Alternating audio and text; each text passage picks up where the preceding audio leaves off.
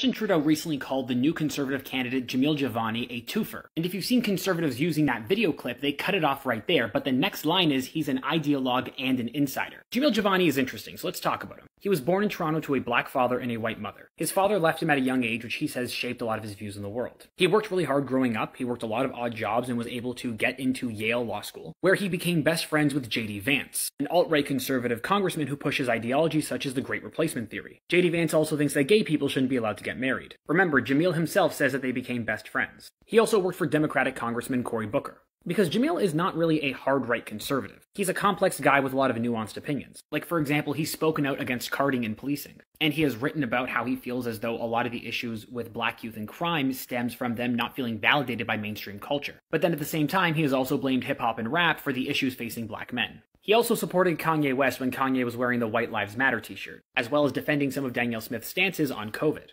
He believes that Black Lives Matter is an anti-family organization and also doesn't believe in systemic racism. And he's also championed the idea that poverty and a lack of social services is one of the major causes of crime. He also criticized conservative politicians like Rob Ford and Jason Kenney for stances that he believed were racist. He's also spoken highly of both Jagmeet Singh and Jordan Peterson. Jamil has mainly written for the National Post and the Toronto Sun, and I have read quite a few of his articles, and I've heard him on different podcasts. I'm not, generally speaking, a fan of his work or his ideas, but I think he is a pretty complex character. I think he has a lot of great ideas. I think he has a lot of bad ideas. But him and the Conservative Party insinuating Trudeau is a racist for calling him a twofer, that's just low. That's sad, and come on, man, you're better than that. If you wanted to call Trudeau a racist, I'm sure you could find many other reasons. This is not one of them.